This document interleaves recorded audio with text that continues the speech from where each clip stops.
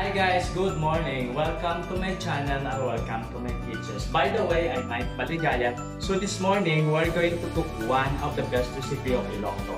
One of the best recipe of the Filipino, not only here in the Philippines, but all over the world. And that was called the Linagpang na manok. Linagpang na manok is a chicken dish from the Philippines. It's a soup that is made by cooking the chicken in the charcoal. And it is mixed in a bowl with the ginger, lemongrass, the onion, the garlic, tomato, and some other chilies, and then the peppercorn. It is also includes batuan, one of the secret Ilonggo to the dishes.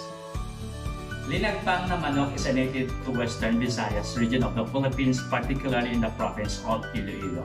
And it is originated in Bocari, Leon, which you can find the Little Baguio or the Samal capital of Iloilo City. And here are the ingredients for our linagpang na manok.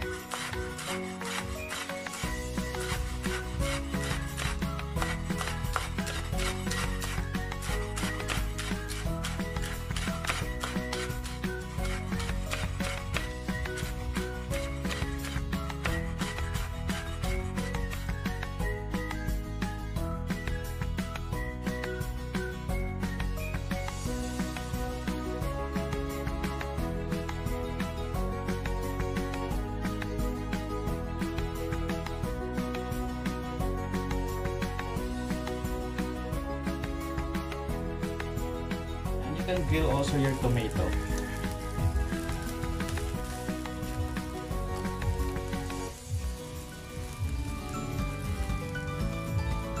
Together with your batuan.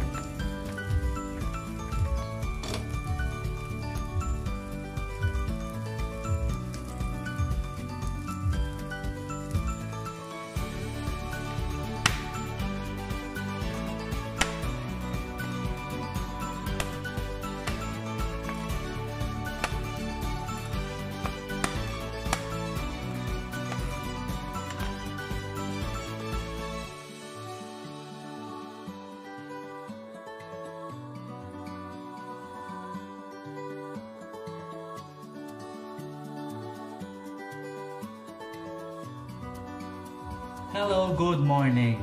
Join me and learn how to cook one of the flavors of Iloilo City. Okay, first is we need to boil our water in a casserole.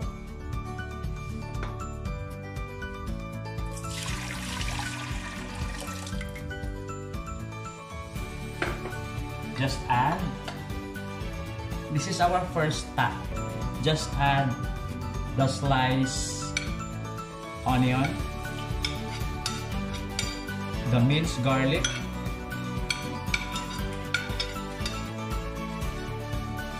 the sliced ginger,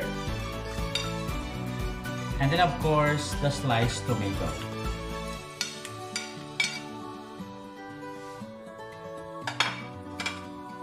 Incorporate and let it boil for at least 5 minutes. Okay, cover. Okay guys, it's already 3 minutes. We add our native chicken, the roasted native chicken.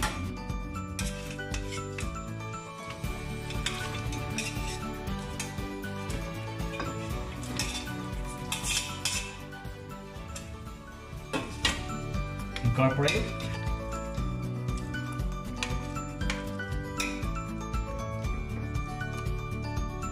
And add salt, the rock salt,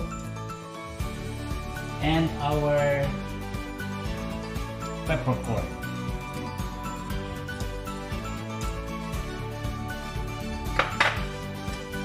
Incorporate again.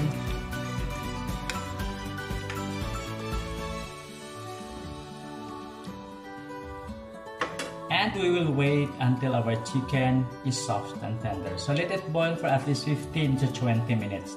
Okay? Cover. Okay guys, before 20 minutes end, let's add our stock. Our chicken stock.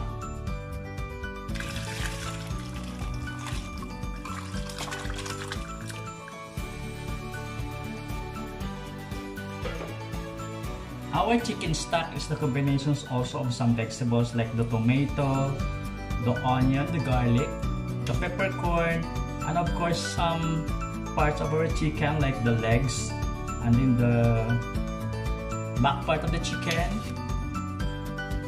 and bones of the chicken. So it's so really flavorful because it came also from the broth of our chicken. Okay, incorporate.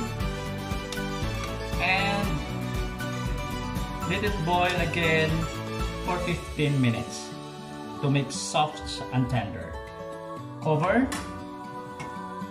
Okay guys, while it is boiling, we add our lemongrass.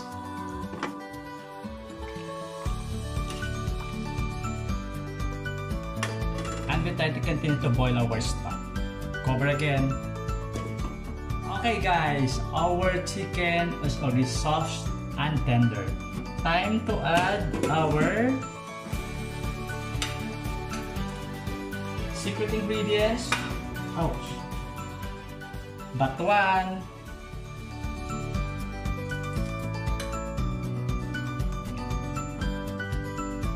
Here. Another batuan. And of course, this is a grilled batuan, and of course our grilled tomato.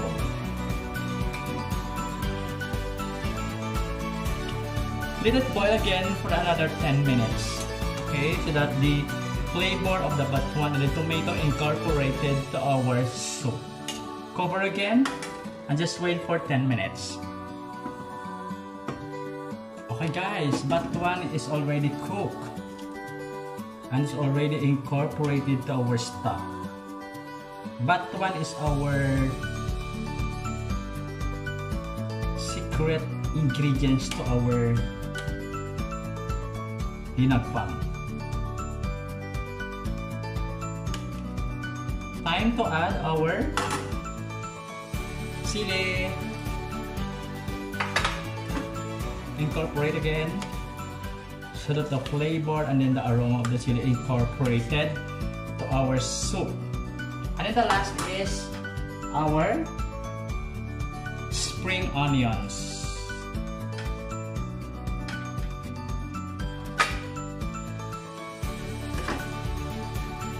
Incorporate again. And cover for at least 2 minutes.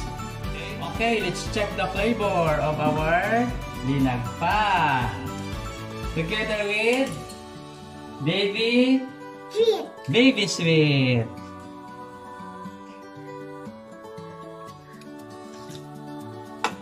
So flavorful. You can also taste the flavor of batuan to our dish. Okay.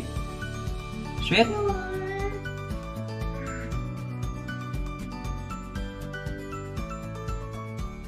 Yummy?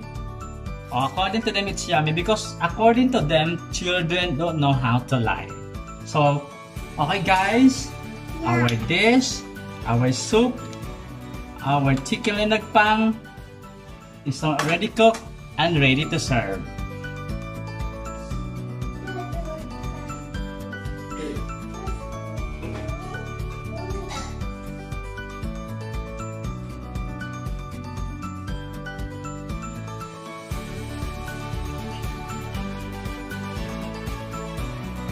Okay guys, here's our favorite recipe, our favorite soup, the chicken linagpang. Hope you enjoy this video guys.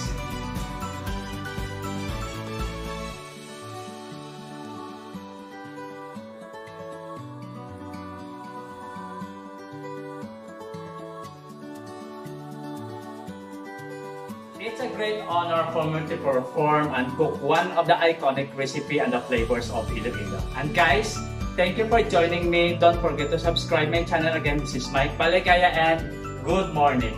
Bye!